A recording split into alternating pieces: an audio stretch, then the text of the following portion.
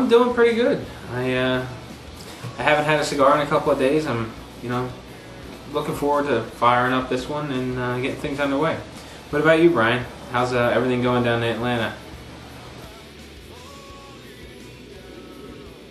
Well, aside from me killing every light around the house today, things are going well. A little tired, but I've got my Camacho El Legendario gorilla finger or elephant trunk or whatever it is. This giant, massive thing. I've got it lit up. It's yeah. So that's. I guess I'm taking us into what we're smoking. So that's what I'm smoking, and here's my big Kego Chino. That's what I'm drinking.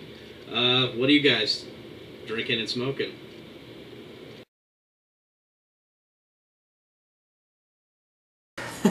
No, I haven't used that in quite a while, but it's still. I think it's in the kitchen under the sink or something, probably collecting dust. This time around, I've just got a big glass of water in a Coke cup, and I've got a little drink of Buffalo Trace bourbon that I'm going to give a shot tonight. But so far, so good. No Shrek cup, though, unfortunately.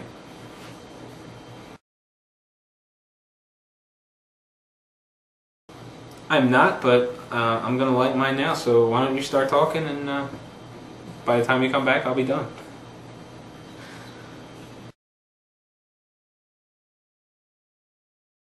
Alright, well, segment 1 is sponsored by the Dog Watch Cigar Radio, and if you're not familiar with the show, that is Bob McDuffie and Dal Roush. They put on a weekly cigar radio show, runs about 2 hours.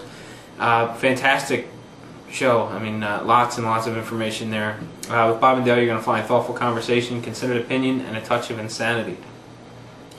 Now, question number 1 comes from Joe via MySpace, and this one's directed at Jerry, so I'm going to have you answer it first. He says, quirky question, Jerry. Why do cigars unravel when you accidentally light them the wrong end?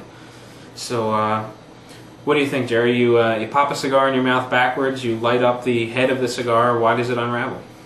Or does it unravel at all?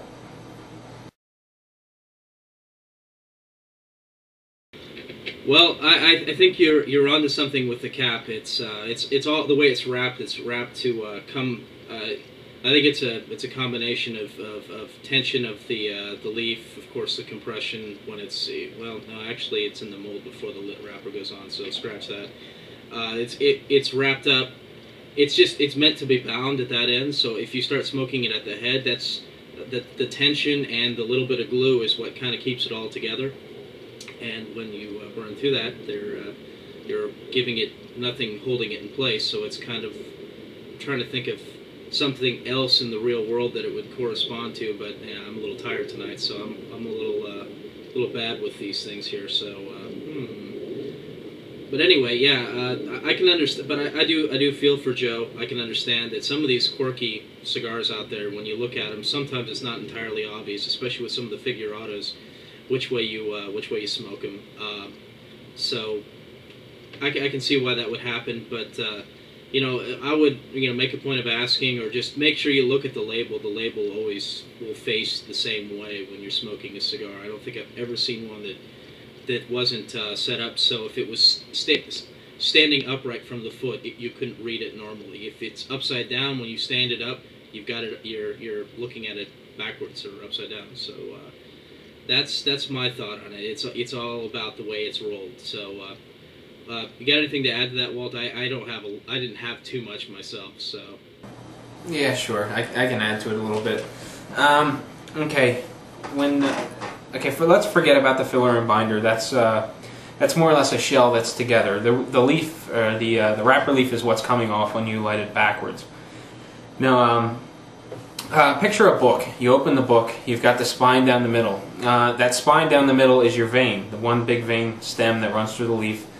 And when they split this leaf, they cut that out of the center. So you have a left half and a right half. And there is definitely a left and a right, because there is an upside and a downside to the leaf. The veins will be more predominant towards the sun and whatnot, so it has to be oriented a certain way. Now, cigars are always rolled from foot to head, regardless of whether you're using a left or a right. That means you're either going to roll the cigar left or you're going to roll the cigar right. It always starts at the foot, works its way to the head. Now, you put the cigar down on an angle on the leaf, and you you give it some tension and you start rolling the cigar. Now, I guess it's there is no pectin on the roll there, so I'm guessing that it's the tension. So you got a Twitter or a Skype request there that threw me off. But anyway, you start to roll the cigar, and the leaf is moist. So as it begins to dry out, it shrinks, and it just gets much tighter on itself there. It binds up. So that's what keeps it from unrolling. Now it spirals down towards the head, and then you have a cap that encloses the head of the cigar, and that's the part you're supposed to snip. Now when you snip that, the leaf still is bound over itself, so you're not going to get any unraveling. Now if you light it at the other end, you break that tension, and now everything just gets loose as it works its way down. So right, yeah, you burn through the cap and you start working towards the cigar, you lose all your tension. So that's my take on it. If you light it on the wrong end, you're going to lose the tension that you're getting by stretching that leaf and rolling it tightly, and everything's just going to kind of break down and pop apart. But that's what I've got. Anyone spark any other thoughts there? Light bulbs go off? Well, I was talking before this. I've been putting out light bulbs all night. Everywhere I flip on a light switch, they go out. So no light bulbs here. That sounded good. That's kind of what I wanted to say, but didn't have the faculties to actually put into words tonight. So. Conveniently, I got to roll a couple of cigars the other week, so I got a little feel for what happens and what's going on there. Plus, I watched Sam at these nub launch events roll dozens of cigars, so you kind of get an idea of what's going on when you watch someone do it, and you start picking up on things. And then once you get your hands in it, you realize just how hard it is, and then you really get a feel for what's going on. So if you ever get the opportunity to take a junk cigar, take it apart, and maybe try to put it back together again, I mean, that's real dedication there. There's not a lot of people that are going to dissect their cigars and put it back together again, but if you do, you're going to learn a lot in the process. You'll be able to see, which leaf goes where, how it's cut, how it's formed, how it's rolled, and it's pretty interesting stuff. But then again, you're going to lose a cigar in the process. But anyway, that's all I've got to say about that. Well, just from watching... I was going to say, just from watching them rolling, I've never rolled one myself, but I'm just thinking about how quickly I would develop carpal tunnel syndrome doing that, because just looking at the way they lay it out and the way they put a lot of tension on their. I'm sorry, I'm getting a Skype call. Somebody's trying to interfere with our recording, clearly. But anyway, they put a lot of tension on the leaf. You can really see them, their hands have got to be just like Arnold Schwarzenegger's strength hands. So, when they're bunching it, when they're rolling it, maintaining the tension, that's both skillful, and I think it's got to be hard on your hands. I mean, that's got to be something that, when you first start doing it, your hands have got to be aching after you roll for a day. I can only imagine just by looking at people rolling. So, that's all I had to say, and sorry, I was distracted by somebody trying to break into our recording session here.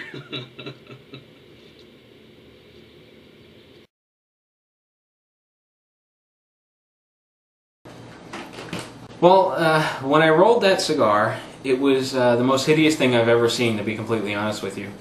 It was lumpy. When you roll the cigar, when you start to form the cap, you make a cone-shaped cut at the top. And that forms your cap, and then you do your twist and whatnot. And I cut it the wrong way, and so when I started to form the cap, I had a big hole that I could see the binder through, and it was by far the most ugly cigar I have ever seen in my life. And you are definitely not going to lose me to another career. Maybe on occasion as a hobby, I'll dabble in it, but I'm going nowhere fast as far as cigar rolling goes. It was probably the same one that I got, but not long ago I was talking to Sam, who happened to be in Nicaragua warming up for these rolling events. So he was down in Nicaragua helping roll the nubs, and his first day down there, I think he did 5 hours or something like that. He said from his chest up just ached from, you're up high to begin with, you're reaching for things, your hands are moving around, you're pressing down on the table. he was saying how sore he was from it. And so I can't imagine sitting down and doing it for 8 hours a day, 5 days a week, or 6 days a week. You know, however it works. It's got to be really hard. And you know, I can't imagine what your hands would feel like afterwards. But you know, everything just must hurt. It does seem simple though. You know, it seems like a very simple, you know, action. You know, oh, I'm just reaching for this, I'm reaching for that. But you try staying seated for 8 hours a day. I saw it when I went from building furniture to a desk job. It was killing me just sitting in a desk using my fingers all day typing away on a keyboard. So I can only imagine the transition to trying to roll cigars for, you know, an entire day. Well, let me just ask you this: have you ever seen a fat cigar roller? I never have, ever. But I mean, that could be because they're not eating at McDonald's. But I'm also thinking that there's a lot more physical effort being put in there than, you know, my fat ass at this keyboard. You know, so I'm just thinking.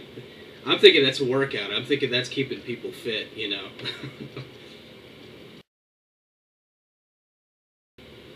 Alrighty, question number 2.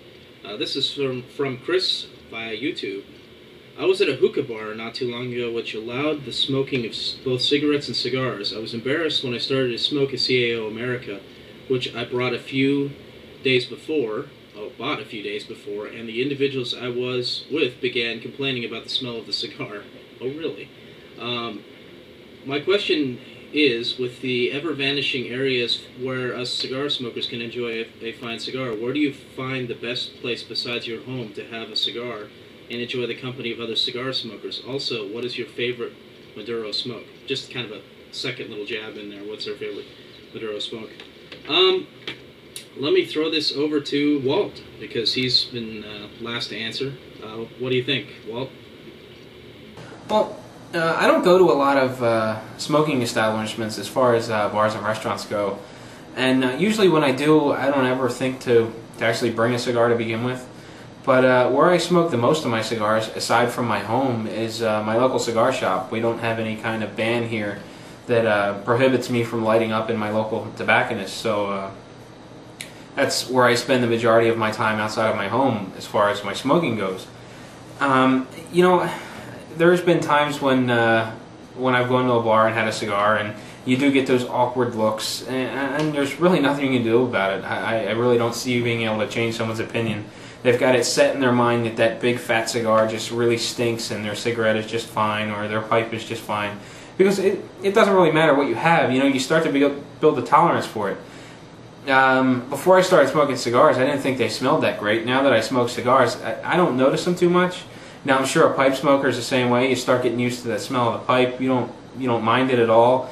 Now you reintroduce a new aroma like a cigar or a cigarette. It's going to be different. It's going to clash a little bit. Same thing goes for the cigarette smoker. How often do they realize they smell like cigarettes? But they can smell the pipe. They can smell the cigar and whatnot. So it's just a matter of getting everyone to sort of live in harmony, more or less, at these establishments, which, you know, in a lot of cases is very difficult to do. The only time I've seen that really happen is at a cigar shop that also sold cigarettes. You know, no one ever complained to the person next to them about what they were smoking, unless, of course, it was sort of like a flavored cigar with an incredibly pungent aroma. That's the only point I've ever heard someone complain about the smell of a cigar at a place like that. And on to the second question, my favorite Maduro is the Oliva Serie G Maduro in a Bellicoso size. So, Jerry, why don't you chime in and give us your opinion?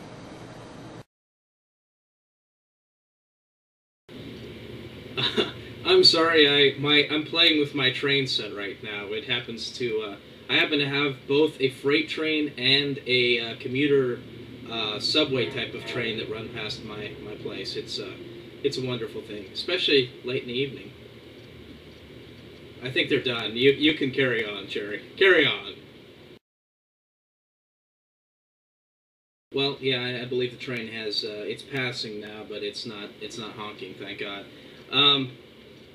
Well, you know, I've got an interesting take on this because Atlanta's got quite a, I would say, one of the best, well, I don't know, I haven't traveled enough to say one of the best, but it's got a great cigar culture, and it's got, there's a number of places around outside of cigar shops where you can, you know, go ahead and light up. There is a bar right around the corner from where I live Great selection of beer, and they keep cigar ashtrays, and you'll see guys in there at the bar smoking cigars, and nobody ever complains. That's great. It's generally pretty smoky too, because there'll be a couple of guys smoking cigars, and there'll be a ton of people in there smoking cigarettes. There's another place down in town that's pretty nice. It actually is a full-on cigar bar. So I don't think anybody really would, but you might get looks for smoking a cigarette in there. But you know, I've seen people smoking pipes in there too. No issues.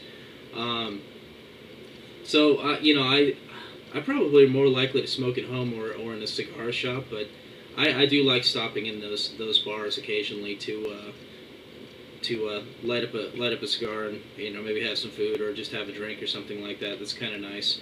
In terms of my favorite, one of my absolute favorite places to smoke a cigar is actually over in Portland, Oregon. It's a place called oh geez, I'm gonna forget the name of it. It's McMiniman's place.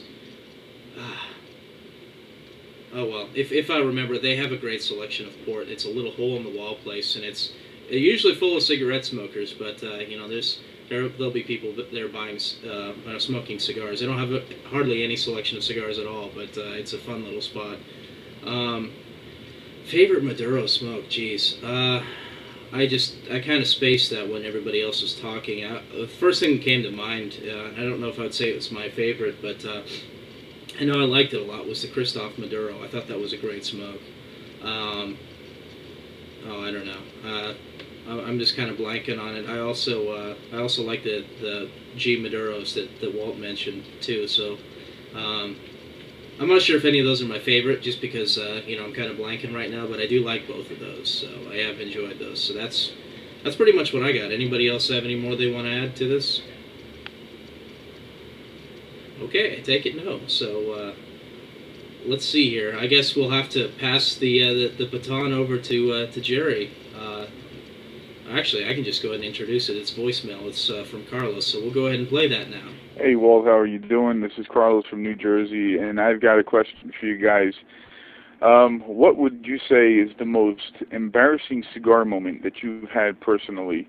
And, I mean, this goes out to you and to Brian, and I'd love to hear what Jerry has to say.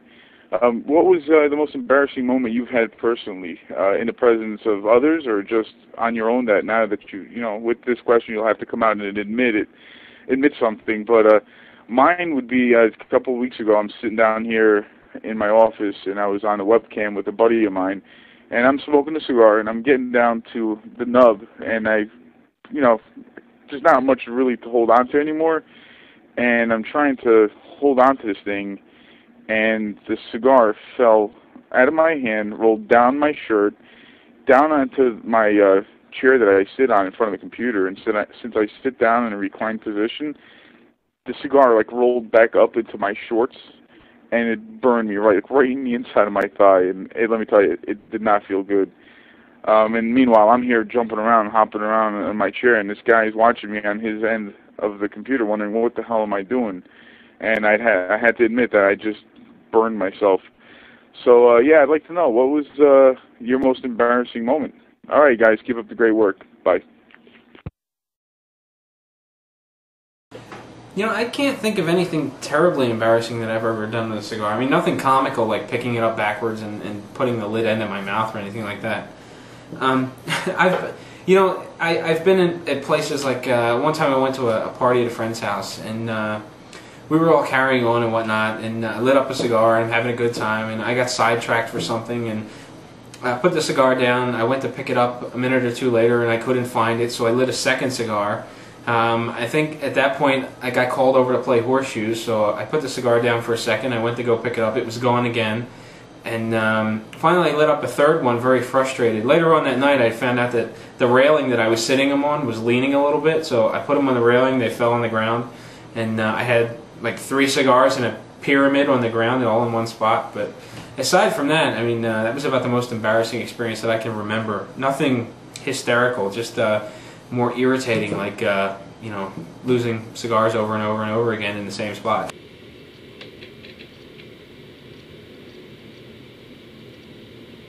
Alrighty. You know, I'm kind of like you. I'm not really thinking of anything that's just terribly embarrassing that I've done. I don't know. There might have been a little bit of embarrassment that I felt with all of the attention that the Africa, the Don Lino Africa got. And it may have, it was possibly a little embarrassing when I thought back about it. The flaming cheetah butt comment I made over on Dogwatch Cigar Radio. But I kind of look back at that and smile and think that was just a stroke of genius.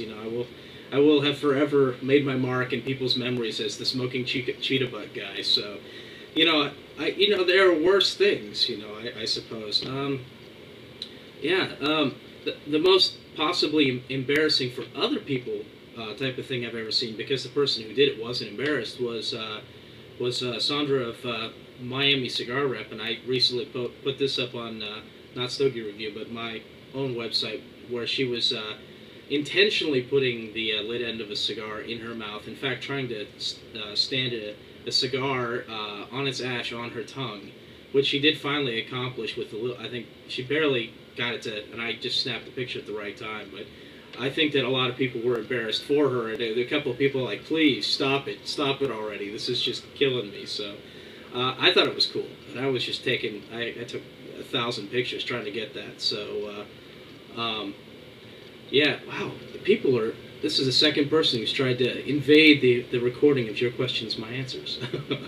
But anyway, so I mean, that's all I've got.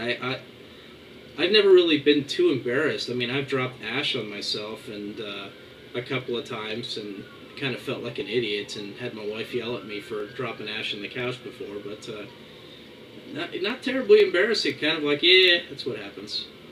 Anybody else got anything? Well, mine's going very well. I mean, I'm getting that same sort of creamy taste that you're getting, some woody flavors. But, the thing that strikes me odd about this cigar is I've had, I don't know, a fair amount of these. My local smoke shop carries them. I've picked up a number of them. And I've always picked up the natural. My smoke shop doesn't carry the Maduro. And I remember the natural being lighter than this. And this band definitely says natural on it. So it's kind of striking me odd. I mean, this is the darkest El Legendario I think I've ever seen in a natural wrapper. And I know we were talking about this a little bit before the show started, but it smells pretty good. It tastes great. It's just the darkest El Legendario I've had that wasn't a Maduro. What about you, Brian? How's your El Legendario going? Well, yeah, I don't know how far I'm into it. I haven't been keeping close track of it, but I like it. It's got kind of I'm thinking I get more wood than anything else. I haven't been paying really close attention to it, but I remember it's got a fairly memorable flavor. So I remember it and kind of can compare it in my mind to the way it tasted before, and it's consistent.